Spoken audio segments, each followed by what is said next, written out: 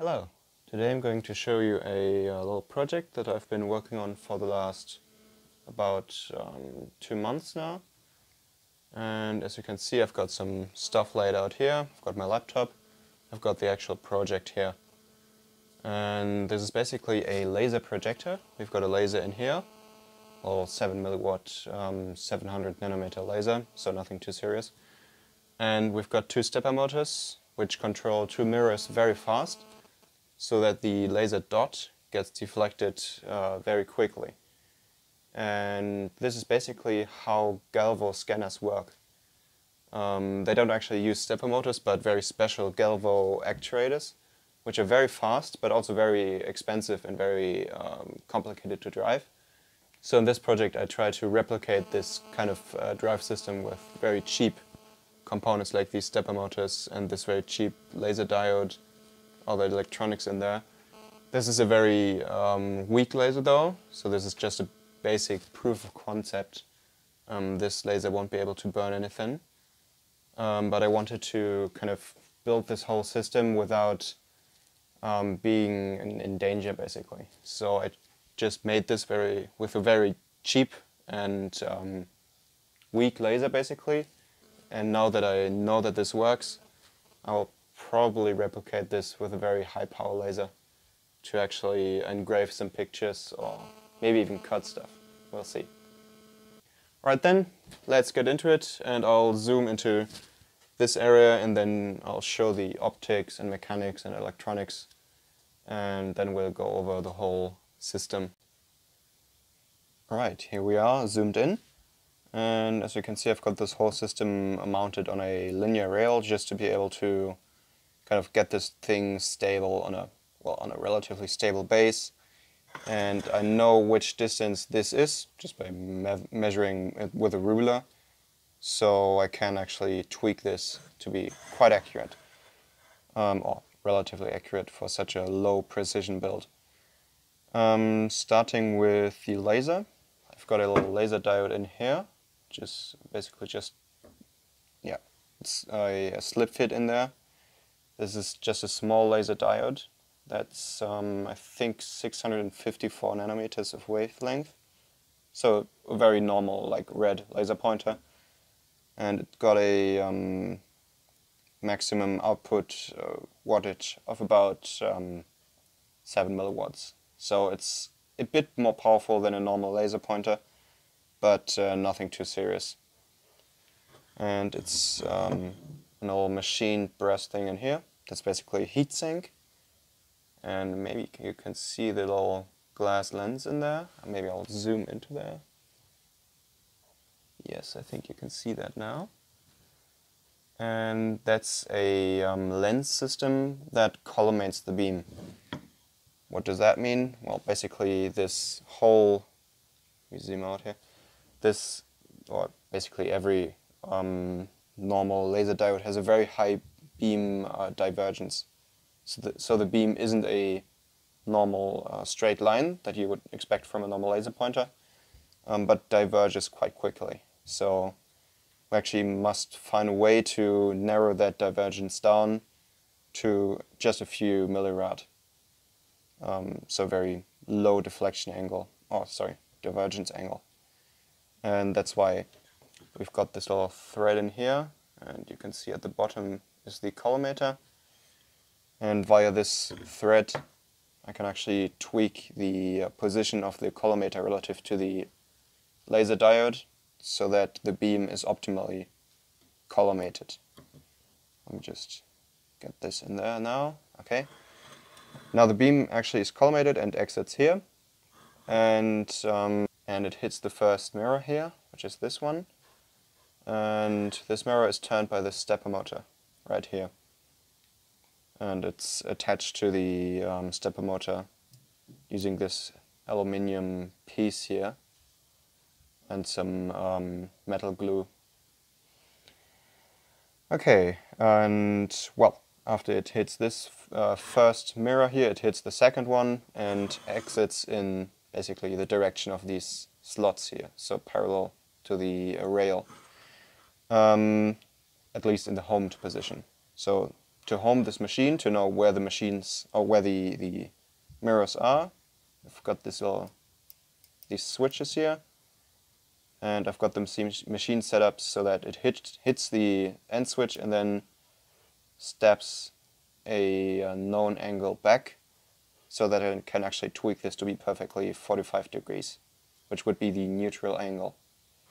And here's the second end stop. I can actually move it like this. Okay, that's the basic optics. So I've got the laser, the collimator, and the two mirrors that are controlled by the stepper motors and the end stops. That's basically it for the mechanics. And as you can see, we've got quite a few wires coming out of this whole box here. Yeah, just a little comment. For this demonstration, I'm going to use this old wood plank for the projection plane here. Doesn't really matter. This whole thing isn't designed to cut anything. So it shouldn't be a mirror because you can't actually see a dot on a mirror. You know, wood will suffice for this demonstration. Okay, then let's go into the electronics. Got this little box laser cut on the laser cutter that I made on this channel. We've got this potentiometer here, which you can turn and then you can adjust the laser output power. We've got the fan that just cools the whole thing. And let me just open this box up. Okay, here we are. We've got the electronics in frame now. And yeah, there's nothing special going on in here. We've got basically the power in, which is just 12 volts, I believe. And this 12 volts gets fed directly to the stepper drivers in here, which are silent step sticks TMC 2209, and the TMC 2209 chip is a very reliable, high-quality chip by Trinamic, which is actually a German manufacturer. And I've got these from Watterott.de, which is German as well. And the whole chip, the main chip, is basically this TNZ 4.0 microcontroller, and that's just because the TNZ has a very, very high clock frequency. So this has a clock frequency of about 600 megahertz, I think. And a normal Arduino has about 16 megahertz. So this is about 35 times faster than a normal Arduino, which really is nice when you need very, very fast movements with the stepper motors. And then we've got this LM317 linear voltage regulator, which regulates the voltage from 12 volts down to 5 volts for the TNZ. And yeah, that's basically it. The TNZ gives the commands to the stepper motor drivers, and via pin, I don't know, I think it's 14, a little transistor is activated, this one in here, that activates the whole laser driver circuit, which is this thing in here, which I just bought that. So this, so I can use this little 3.3 voltage logic via the transistor to actually power the laser. And this is nice because you can actually scale that up. The transistor can supply much more than the little current that's flowing in the little 7 milliwatt laser. So I could actually hook up a relatively strong laser driver to this without changing the whole circuit. Maybe if this laser was very powerful, I would need a different transistor or a MOSFET or something. But the whole kind of setup wouldn't change too much. Yeah, we've got the output of the motor here. This is Y, I think. This is X. And these are the inputs for the end stops in here, which are fed directly to the pins or the digital in pins of the TNZ. And using this potentiometer, you can actually tweak the power of the laser, or the power of the laser diode. As you can see here, this is the output for the laser diode. We've got red, which is, well, plus. So it's, I think, about 3.2 volts. Keep in mind this is a constant current source. Well, lasers aren't driven by constant voltage sources like a battery or something, but by constant current sources, because lasers or laser diodes need very, very controlled and stable current to drive them without destroying the laser diodes. And believe me, I speak from experience. I've killed a lot of laser diodes in this project. And then we've got this little yellow pin here, which is basically just shorted to ground via a resistance of 3 kilo ohms to 12 kilo ohms via this linear potentiometer. And the higher the resistance to ground of this yellow cable here, the lower the laser power. So with 3 kilo ohms of resistance we've got maximum laser power, and with 13 I think or 12 kilo ohms we've got minimum laser power. Yeah, that's it. We've got some resistors and other passives in here which are not too interesting, so this should be it. Oh yeah, these are the pins for the fan, which is just basically 12 volts DC. Alright, let me close that up and we can go to the software. Now the whole thing is controlled via USB, and the nice thing about this box is that you know, the only two outputs it has is, or the only two cables that we care about is this mains plug, which is just all adapter for 12 volts, and the USB power, or the USB plug. So this is very kind of a clean way to do it, I think. Alright, so here we are. This is the firmware, or part of it. And the firmware of the TNZ 4.0 is actually written in the Arduino IDE. I've called it Galvo firmware. And yeah, I don't think that I'll go into this very deeply, because you can actually download this on my GitHub page if you want to go into this. Basically, we've got the firmware settings, which are basically just some distances and steps and speeds and stuff like this. And then we've got the firmware, and actually this is written completely by myself, you know, disregarding the stepper libraries. And this firmware actually receives the G-code commands by the user and interprets them to basically give out the correct commands to the pins, you know, switch the laser on or off, or home the machine, or move the machine in, I don't know, 20 steps in right direction, something like this. And you can do this via the serial monitor of the Arduino IDE, which of course has the downside that you can only enter one command at a time. So I wrote a Python script that I'll show in a moment that actually sends the commands basically in the correct order from a G-code file. Alright, let's see how that works. Alright, here we are in PyCharm, basically the IDE I use for Python. As you can see, it's a very short kind of script that just opens the file, sleeps a bit to make sure that it actually is connected properly, and then reads all the files and sends them. And the G-code files that I've been using are just normal G-code files or normal text files, so .txt, which contain the different G-code commands that I've implemented into the firmware. And yeah, let's connect the whole thing up and see how that looks. Alright, here we are. Let's plug this into the computer. Well, there we go. And we can I'm just going to demonstrate this via serial, and of course we're going to use some G-code files later on. As you can see, I've got this fan running. That's just cooling the whole thing down. So I'm just going to put in G28, which is the G-code command for homing, and just here.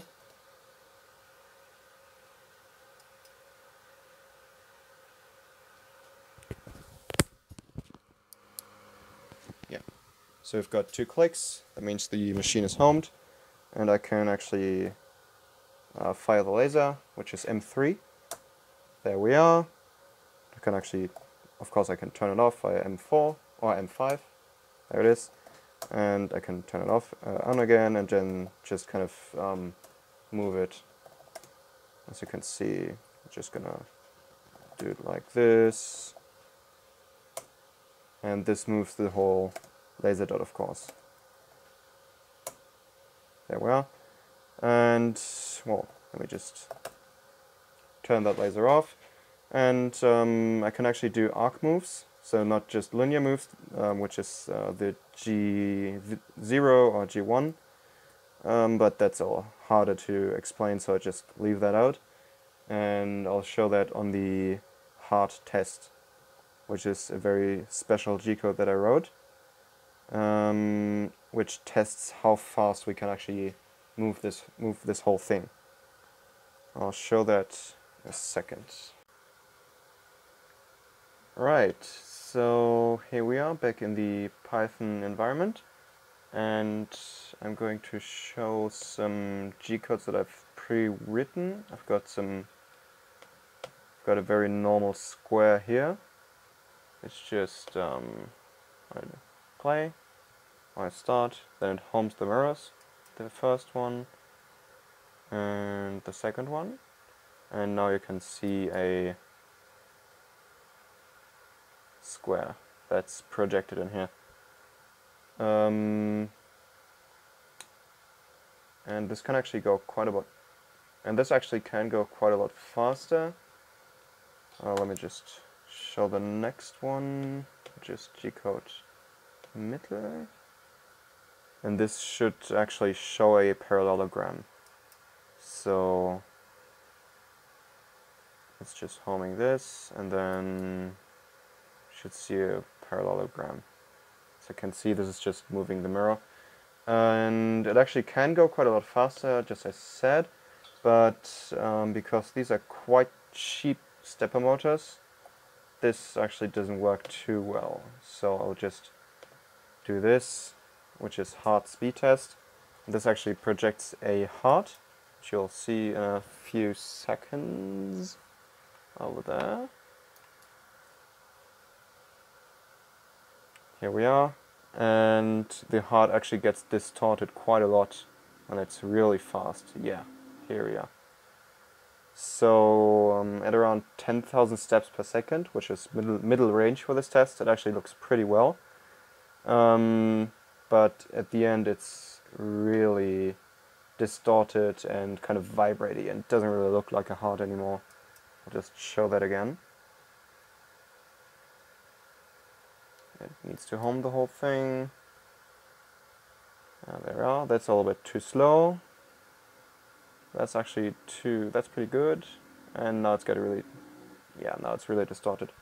So this actually, I mean, it probably really depends on the whole stability of the thing, how well the stepper motors are made, how much current these actually are driven on.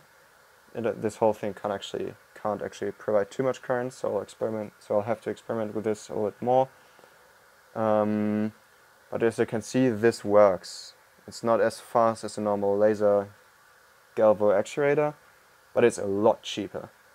And yeah, let me just talk about what I'll do with this in the next version of this whole thing.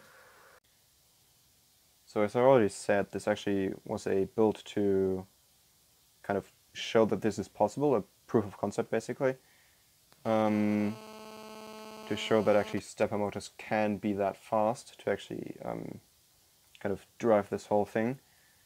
So the actual purpose of this whole project is to actually replace this whole thing, to replace this laser with a very powerful 445 nanometer laser, which actually can engrave and cut stuff. And when I do that, I of course have to use better stepper motors so that it's more accurate. I'll use some trinamic stepper motors. I'll use different mirrors, which are a lot lighter than this whole thing here. And I'll build something that's a little bit more, that can actually supply a little bit more current than this can. And of course I'll build an entire enclosure so that the laser beam doesn't really exit the whole area, and I don't burn myself basically. Yeah, so that's basically in the future. I've already got some parts ordered for that, and I just wanted to show this project in here. Alright, thanks a lot for watching. I hope you enjoyed this kind of just show and tell basically. Let me know what you think of this whole project in the comments down below. And as soon as I've got this whole project done, I'll definitely make a video about it. And yeah, you can actually follow my Instagram page to kind of get little mini updates on the whole project if you want to. And of course you can subscribe to this channel, give this video a like if you want to. Yeah, I'll see you guys then.